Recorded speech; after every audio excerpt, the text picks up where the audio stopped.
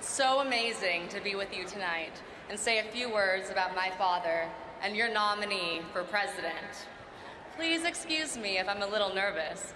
When I graduated college a couple of months ago, I never expected to be here tonight addressing the nation.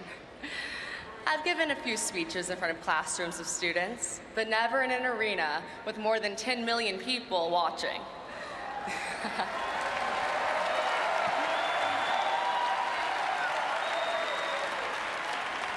But, like my father, I never back down from challenges. So here I am, a little new to the convention scene, but incredibly honored and very confident in the good man that America is coming to know.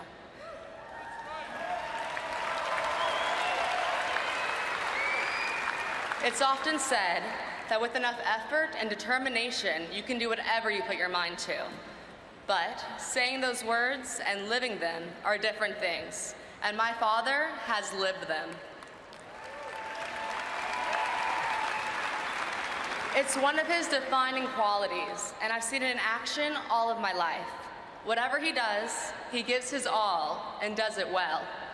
His desire for excellence is contagious. He possesses a unique gift for bringing that trait out in others, starting with those closest to him. He's always helped me be the best version of myself. By encouragement and by example, he motivates me to work my hardest and to always stay true to who I am and what I believe. That's what he does. He draws out the talent and drive in people so that they can achieve their full potential. That's a great quality to have in a father, and better yet, in the President of the United States.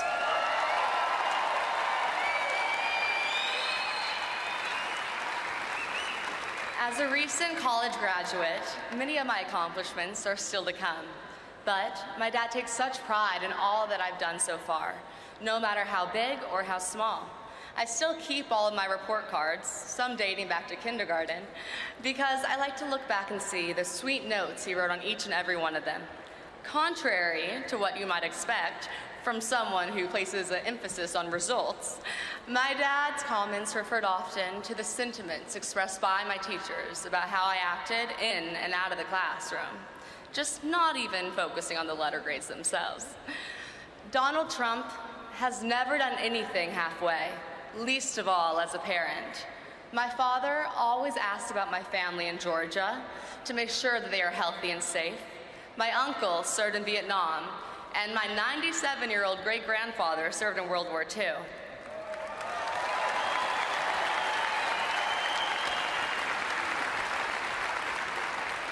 I believe the measure of a person is revealed in their darkest times. For me, the measure of a parent is based on how they support and bolster you when you're down.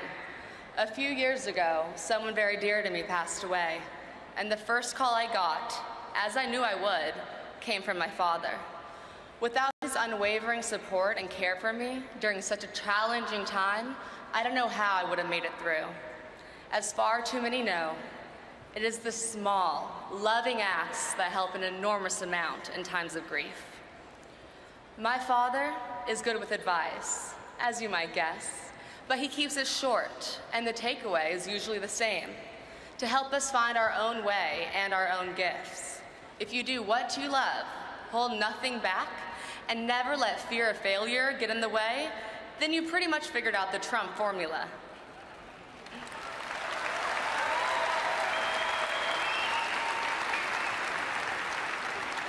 My dad is a natural-born encourager, the last person who will ever tell you to lower your sights or give up your dream.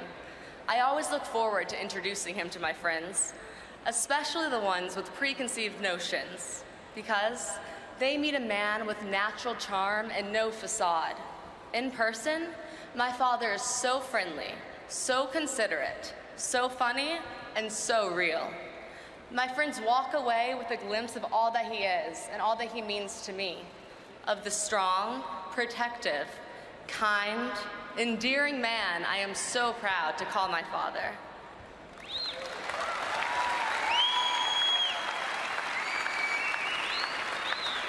I never pictured myself saying all of this to a packed arena, but I am grateful and fortunate for the chance. I have admired my father all of my life, and I love him with all my heart. God bless you, and thank you.